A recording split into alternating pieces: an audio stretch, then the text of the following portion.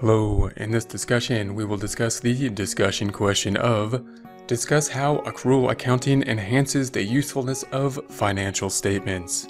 When considering accrual accounting and whether or not it increases, or in this case we're saying definitively in the question that it does increase the usefulness of financial statements, we are comparing it then to the cash basis. It doesn't say that explicitly, but if we're saying how does the accrual accounting enhance usefulness of financial statements, we have to assume, what are we comparing that to? Possibly just reporting things on a cash basis. So this is really another kind of way of saying what's the difference between a cash basis and an accrual basis, and why is the accrual basis better? Now note that we are saying in the question here, the discussion question or the essay question, if you see this, is assuming the accrual method is better.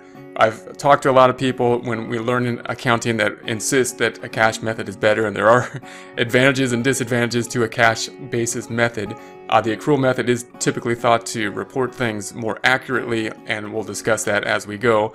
But just note that if you're recording a question for a test that is going to be some kind of formal test, that the assumption will generally be that the accrual method is better for it. So even if you have a personal opinion about whether the two methods are better, you really want to argue on the accrual method side if you're going to look to pick up the most points, as we can see just in the wording of the question here. So the idea then on the accrual method is basically we have the revenue recognition principle and the matching principle being the driving accrual principles that are different than the cash method.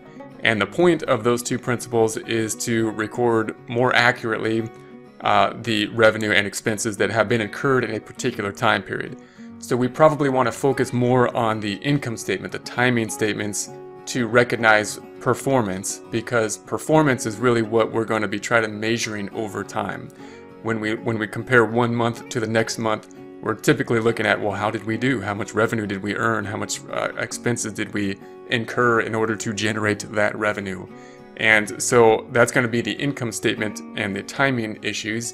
And if we look at the accrual method, we're going to record under the revenue recognition principle at the point in time that we earned the revenue. So when we earned it, we're going to record it, not when we receive the cash. And on the expense side, when we have incurred the expense in order to help generate revenue, that's the matching principle. We incurred it in order to achieve the business goal, matching it to the business goal of generating revenue. At that point in time, that's when we incur the expense.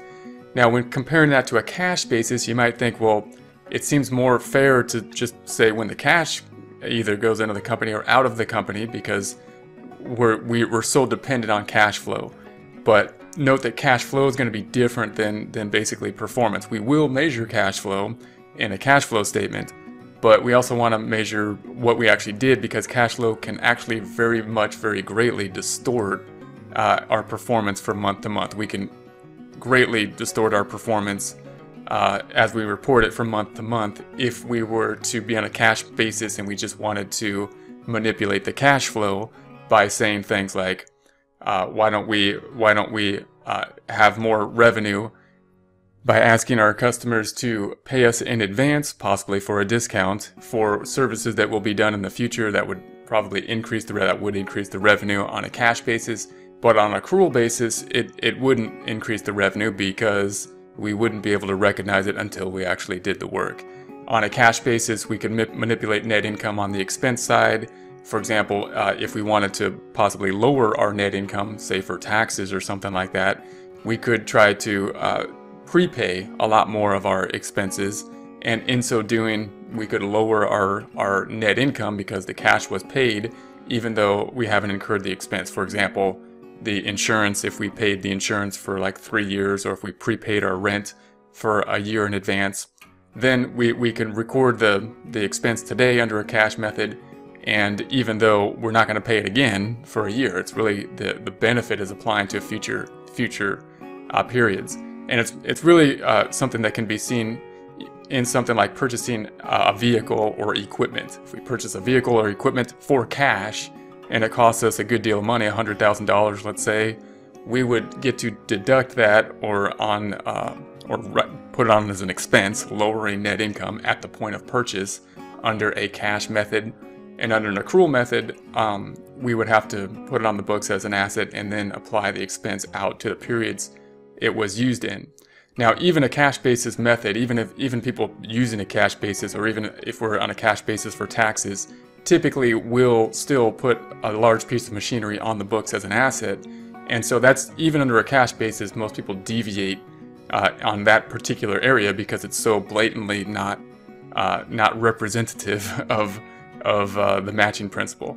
But on a pure cash basis, we should just expense it because we paid the cash at the point of purchase. Even if it was a building that we purchased for like $500,000, if we paid cash for it, we would, under a cash basis, technically expense it at that point in time, which really would not look good if we tried to compare 1 month to the next month or 1 year to the next year, because clearly that building is going to benefit the company for a long period in the future. The purchase today is a benefit for the future, and therefore the matching principle would not be in accordance with that.